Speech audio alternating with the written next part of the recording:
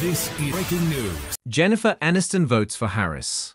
Let's end this era of fear. Jennifer Aniston has casted her vote for Vice President Kamala Harris and Tim Walz in the 2024 presidential election. Taking to social media on Wednesday, the actress wrote that she was not only voting for access to health care, for reproductive freedom, for equal rights, for safe schools, and for a fair economy, but also for sanity and humane decency. Aniston previously slammed Donald Trump's running mate, J.D. Vance, following a resurfaced 2021 comment that politicians like Vice President Kamala Harris are childless cat ladies.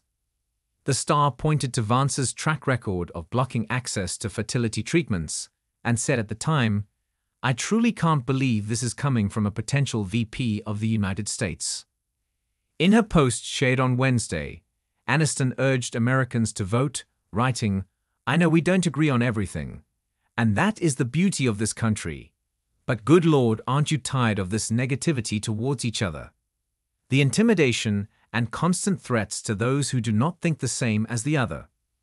The Friends icon continued, "Let's please end this era of fear, chaos, and the attacks on our democracy, and vote for someone who will unite us and not continue to threaten to divide us."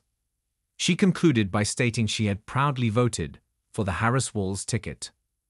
Numerous leaders across Hollywood, politics, and music have showed their support for Harris as Election Day draws near. Bruce Springsteen, Beyoncé, Charli XCX, Barbra Streisand, Jane Fonda, Bad Bunny, and more have publicly endorsed the vice president and used their platforms to help determine the future of the country.